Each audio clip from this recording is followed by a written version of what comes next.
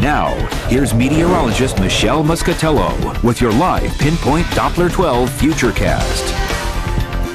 Left a chilly and, at least at the start of the weekend, very windy weekend. We are back to some milder air, but it's not going to last all week long. Taking a look at some of the conditions from our neighborhood weather network sites. This is from the Sakonnet Bay Retirement Living. 47 degrees there after an overnight low in the 20s.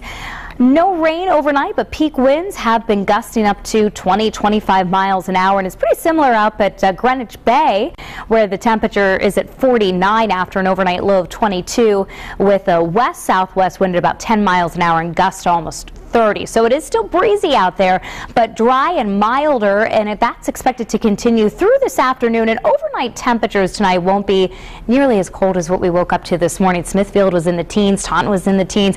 We're back up to the upper 40s now in Smithfield, 49 in Providence, mid and upper 40s at the coastline, and Martha's Vineyards now hit 50 degrees. So it will be a milder finish as the kids wrap up that first day of school after school vacation week. About 47 to 52 for afternoon temperatures between 2 and 3:30.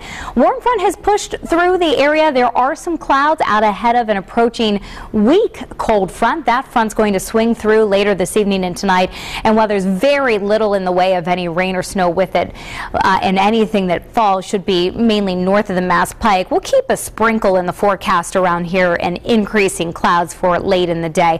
You can see where the cold from earlier is being replaced by this mild air on our southerly wind. So again, temperatures climbing up into the upper 40s to low 50s over the next couple of hours, with a general increase in the clouds by late afternoon and early evening. And Futurecast does show that. It also shows that brief sprinkle trying to make its way into parts of southern New England. This is 9:30 at night.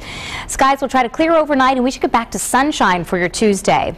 For this afternoon, we'll still call it partly to mostly sunny, about 51 downtown, 49 Central Falls, 50 for the high in Pawtucket, and upper 40s to lower 50s, Barrington, Riverside, Garden City, and Cranston. Warwick also at about 50 degrees. South Coast for this afternoon, upper 40s, Newport, breezy, much milder than the weekend, dry skies in Coventry at about 51, and our northwest corner of the state should be in the upper 40s to low 50s, with sunshine giving way to high clouds. Pretty nice Monday. And in southeastern Mass, another warmer than average day, fading sun late, breezy. Overnight into the evening hours, temperatures stay in the 40s initially and then work our way down into the 30s, but again, not as cold as skies clear. Later at night, temperatures down to about 33 degrees.